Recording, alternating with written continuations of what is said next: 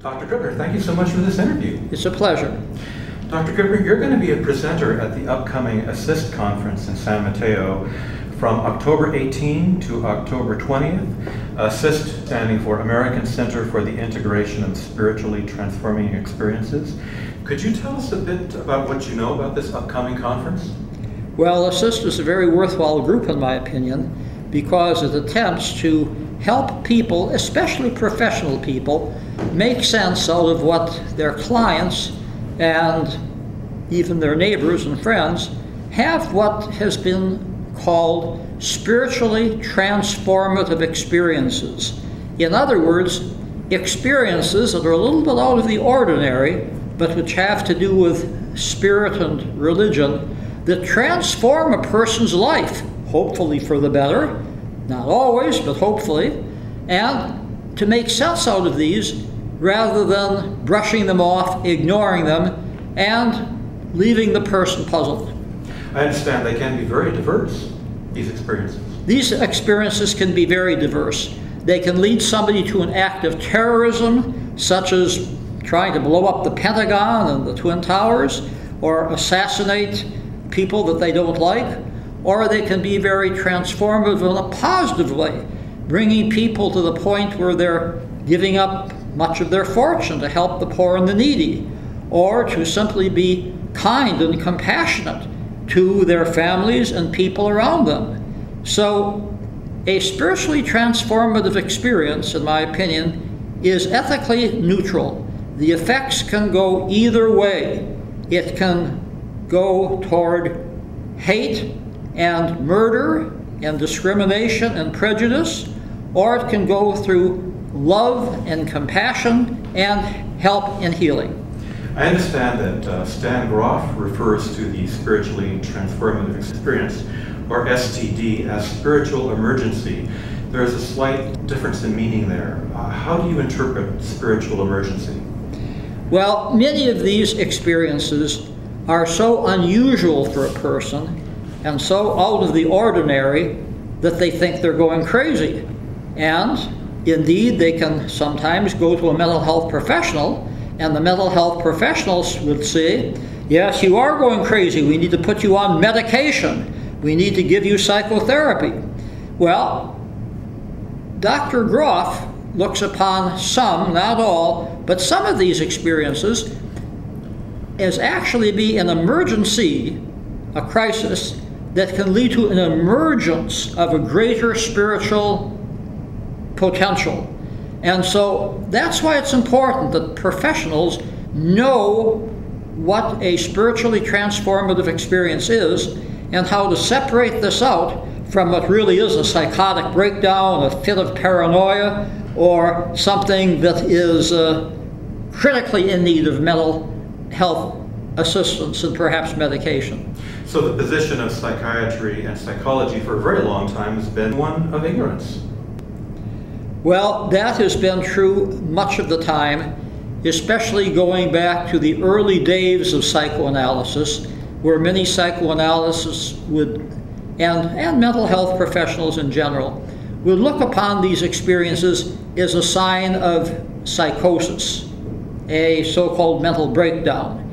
But even in those early days, people like Carl Jung, who was a very distinguished psychoanalyst, saw more than that, saw many of these experiences as true opportunities for something to emerge, something that would bring a person to a higher level of individual development, a higher level of social development. So there was an ambivalence back at the turn of the century. The strict Freudians on the one hand, and the Jungians and other people who are more spiritually inclined on the other hand. Now, we can't really blame all of this on Freud himself, because Freud talked about these experiences as an attempt to have an oceanic feeling, to return to the womb, to be closer to the mother. And this is not necessarily pathological. This is sort of a regression that indicates the need for some gentle guidance and help.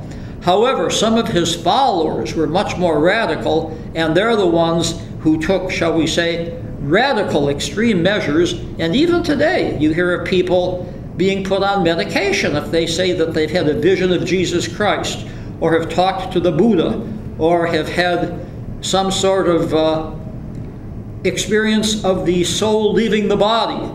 And all of these are opportunities for development, not for medication. Is the training that ACISTE offers mental health professionals something new? This is not really new, because people from the Jungian tradition have been offering this help for well over 100 years. And it wasn't only Carl Jung.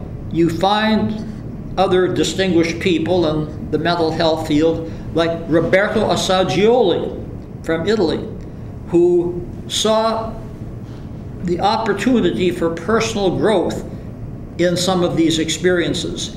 And then with the growth of humanistic and transpersonal psychology, these experiences were seen as a basic human potential, that virtually everybody has the capacity to have this type of spiritual transformative experience, if guided correctly, for the better. And that's sort of where we are at today, because more and more mental health professionals are becoming aware of these experiences and what they can teach the person experiencing them about expanding their personal horizons, expanding their opportunities for love and compassion.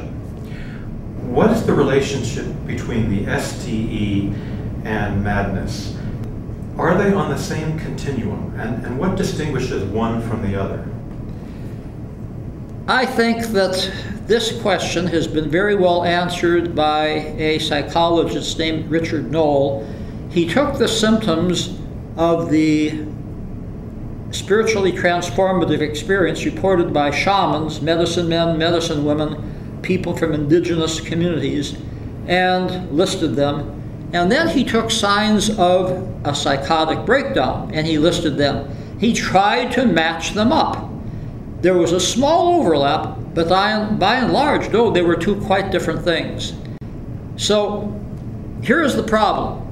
A very naive mental health professional, a psychiatrist, a psychologist, whatever, will hear this report and will think, this person is going crazy, and will bring out the medication. And in the old days, they would bring out the electroshock.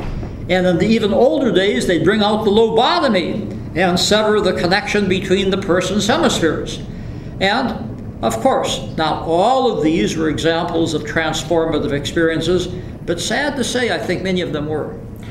Dr. David Lookoff, a psychologist, is a presenter at the conference, and his talk is titled Recognizing the Spiritually Transformative Experience in Clinical Practice.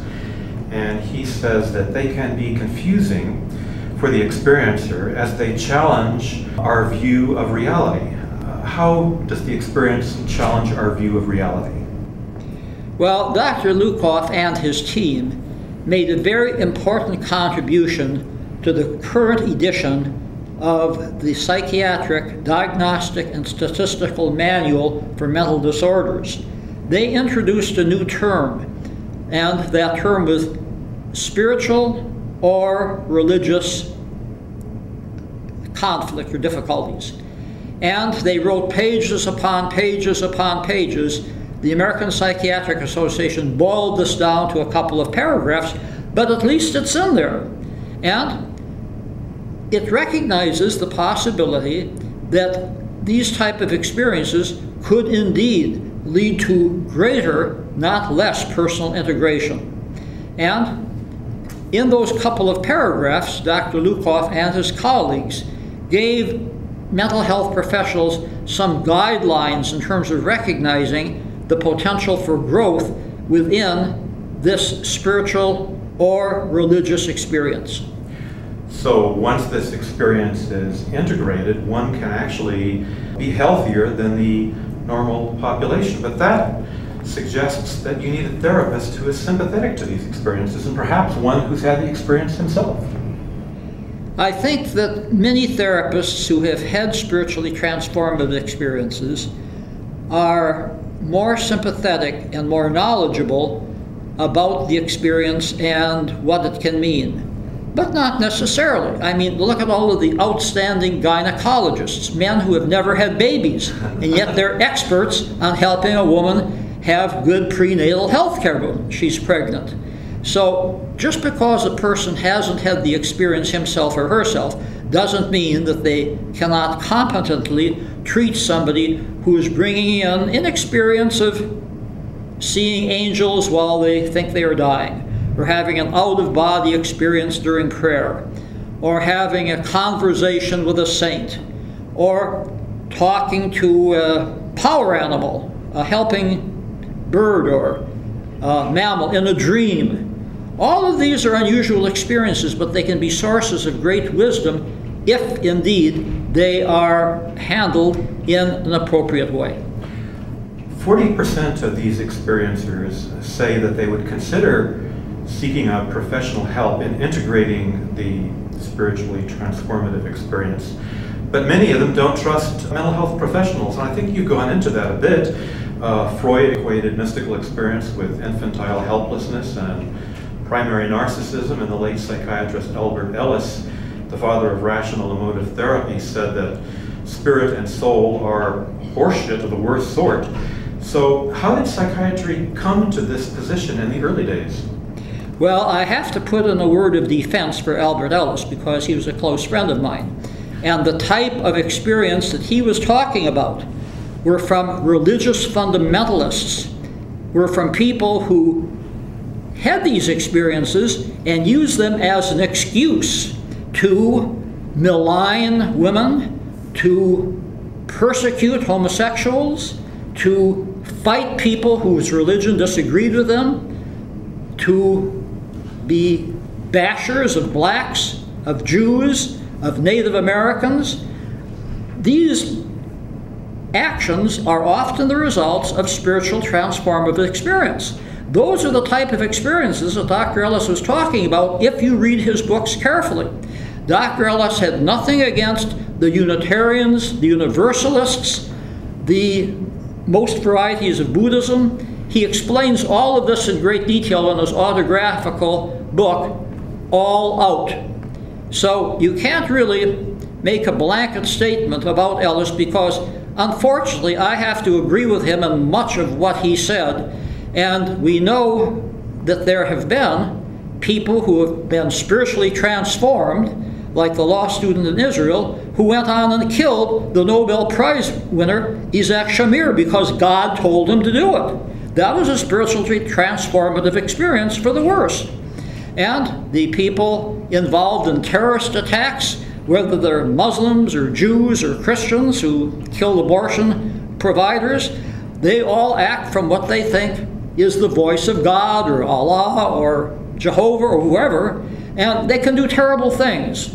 So a spiritually transformative experience doesn't always lead to compassion and love.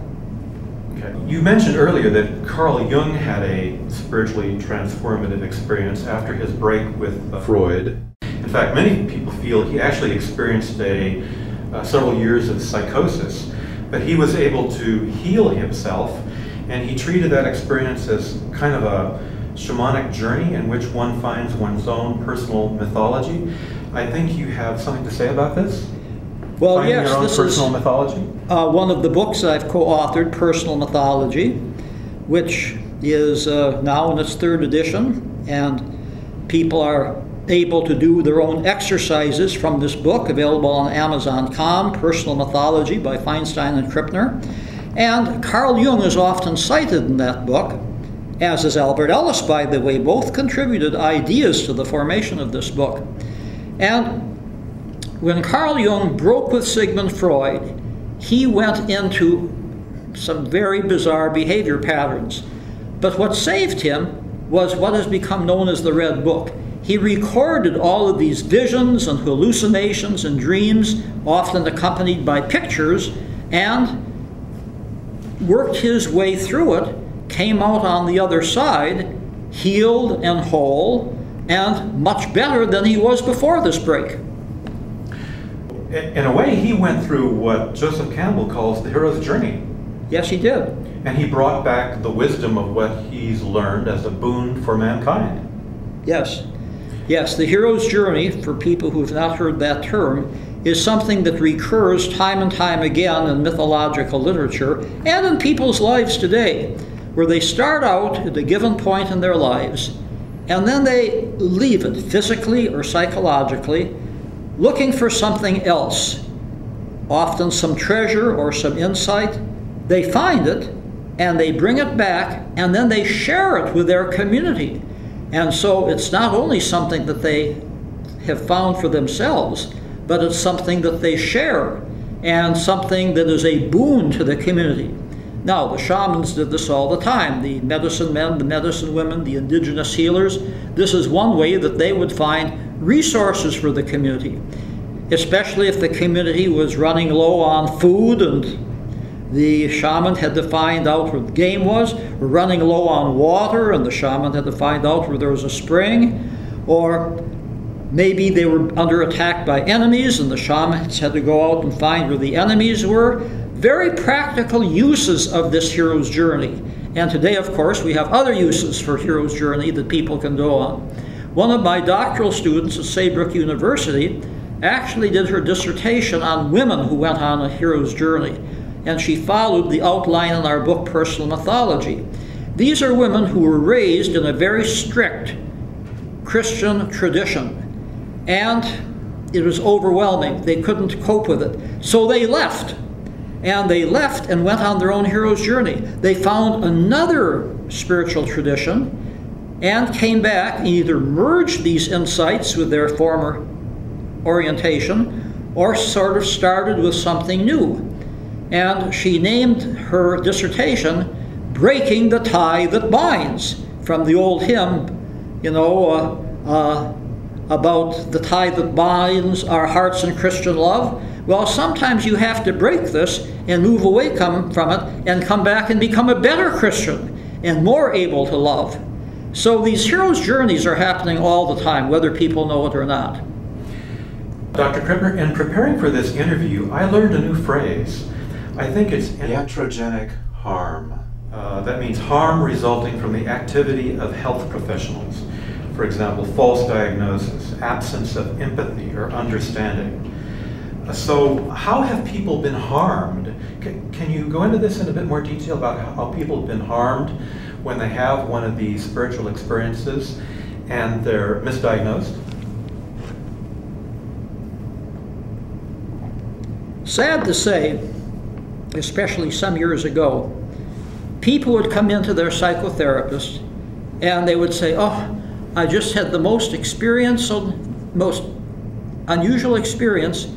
I dreamed that I was talking to my Uncle Joe, who died 5 years ago. And he said, 'Don't mourn for me. I'm very happy in the afterlife. I'm learning new things, and I have some messages for you.'" Well, the psychotherapist would listen carefully, make some notes, and say, "Well, I'm going to give you a prescription for some medication. And this medication will work well and you won't hear from your Uncle Joe anymore." So here we have what could have been a transformative experience nipped in the bud. So the person takes the medication and then there are dreams, Uncle Joe trying to come back and trying to get through. And so the patient comes back to the therapist. The therapist might say, "I didn't give you the right type of medication." So 5 types of medication later, the person begins to develop side effects from all this medication and ends up worse than when they told the therapist about it. Now, I hope that this is not happening too often today. Back when I was first investigating these phenomena, it happened all too often. But, the psychiatrists, the psychologists, the social workers were never taught about spiritually transformative experiences in their training. Now more and more they are, and they can go to seminars, they can go to workshops, they can go to books, they can read about this, and so that they're on hand to help somebody who comes in. I also have to say that I know of many people who 10, 20 years ago would bring such an experience to the therapist, and the therapist would say, "You're tired, you're stressed out, just take a good night's sleep and these things will go away." And then some therapists were simply honest and said, you know, that's an interesting experience, and I don't know how to help you with it. Why don't you go to your clergyman, your pastor, your rabbi? Okay, sometimes that helped, but sometimes they would go to their pastor who said, that sounds like the work of the devil to me. It's not strictly Christian Orthodox, and I think you'd better pray for the salvation of your soul. And so sometimes going to a religious authority was iatrogenic too, produced more problems than not. As you can see, a lot of education needs to be done so that people in authority, whether they be mental health professionals or religious professionals or whatever, know that these experiences are not that unusual. They're a legacy of the human potential. They're basic to the human condition. And if guided in the right way, they can be very helpful and make a person happier, more joyous, more optimistic, more loving, and more healthy. Well, thank God that ACISTE will be offering educational requirements and support for mental health professionals to understand the challenges and meet the needs of these people who really need to be understood. Oh yes, all the speakers at this conference will be approaching this topic from different vantage points, so the lucky professionals and semi-professionals, even non-professionals who come to the conference, will get a very deep and significant education. I understand that in a survey in 2004 by the National Opinion Research Center at the University of Chicago, they found that about 36% of U.S. adults have had at least one religious or spiritual experience that changed their lives. I'm wondering, are people nowadays increasingly involved in personal transformation? Well, this is a very famous study. The team was headed by Andrew Greeley, who's a sociologist but also a Roman Catholic priest. And he got into a little trouble with his church as a result of the survey, by the way, because I've heard him discuss this. But nevertheless, other people have tried to repeat the survey. They've come up with the same figures, maybe a little bit higher, maybe a little bit lower, but I think these figures still stand up. Yes, when people are questioned, no matter what their religious background, about 1 out of 3, at least, say, yes, I have had a spiritual or religious experience that changed my life, hopefully for the better, and this is a description of the experience, and this is the way it's changed my life. I'd like to see more of this going on to find out if these statistics and these percentages hold up today. Are spiritually transformative experiences increasing in frequency nowadays? I don't know if they're increasing in frequency, but we certainly are hearing much more about them today. They're on Oprah and other television shows. They're in popular books. They're in interviews. And some of them are people who claim that they've been born again. And hopefully for the better. Hopefully the rebirth came out better than the first birth, which isn't always the case, as I've mentioned before. Other people have been taken out of their body for reunion with loved ones or with the deity. Other people have had spirits come into their body and they have begun to talk in a different voice. They've begun to act as what we call mediums or channelers.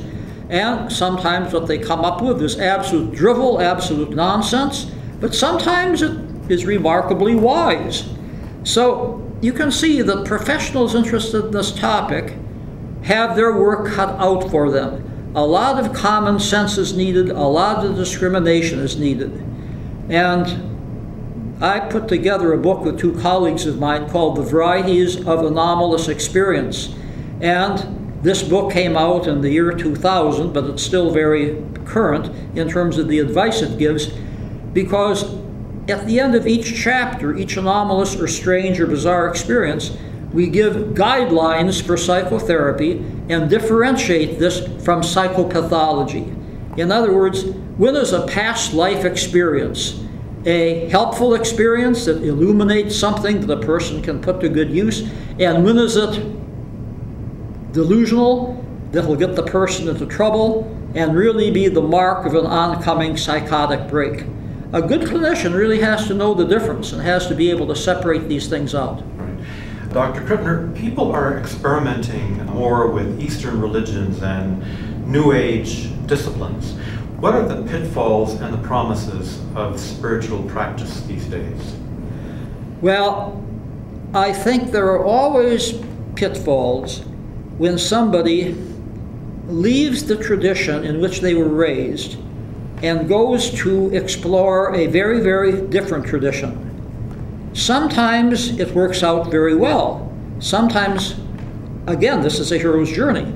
Sometimes a person will leave the Western religion that they grew up with, whether it be Judaism or Islam or Christianity, and will explore Hinduism, Taoism, Buddhism, and one of its varieties. We'll find something richer here, something more meaningful to them. Fine, but this is something you don't do overnight. All of these traditions have a legacy, they have a history, they have practice like meditation or martial arts or visualization that go along with it. And this has to be learned, it has to be taught by a master, by a spiritual teacher, not something you can easily pick up from a book. So again, if somebody wants to take this journey, it can be very positive for them, but they have to do it with care, and they have to be very careful that they do not end up in the hands of a cult leader. That's C-U-L-T, a cult leader, who will promise them everlasting life if they commit suicide. We've had enough of that in history. Or will say, give me all of your money and you will be much happier. So those are some of the pitfalls in terms of going into an Eastern religion. But it's not only the Eastern religion. Don't forget the Southern Hemisphere, the Native American religions, the Aboriginal religions of Australia. Well, the same thing goes. A person can become very enchanted with the Native American tradition and can even do an apprenticeship with a Native American medicine man or medicine woman, learn a lot. But this is not something that can be taught in a weekend workshop. I know people who have gone to a 2.5-day workshop with a supposed medicine man or medicine woman, and they come out saying, now I'm a shaman, now I can cure everybody's ills. Well, of course, that's just ridiculous. And these people are deluding themselves. The proper type of apprenticeship takes years. It's like going to medical school. And you have to be very carefully chosen by the medicine man or medicine woman with whom you want to do the apprenticeship. Would you call these people suffering from ego inflation, perhaps? Who consider themselves shamans after a weekend seminar? I think that this is simply ridiculous to call themselves a shaman after a weekend seminar. And any shaman worth his or her salt will agree with that. The problem is many people offering these workshops are highly suspect. One needs to look them up on the internet, go to Wikipedia, see what Wikipedia says about them, and find out if they have been honored by an indigenous community. There is no shaman without a community. The shamans who I have known, the authentic shamans from many different continents, all are community-based. Something happened when they were very young that the community decided was a sign of their shamanism and began to apprentice them to a master shaman, whether it was in South Africa or South America or Australia, and they took the step-by-step procedures and the rituals that would help them to be of proper guidance. Guidance when people were sick, guidance when people were dying, guidance when people were having conflict with their family members. Yes, these are all things that authentic indigenous leaders will do.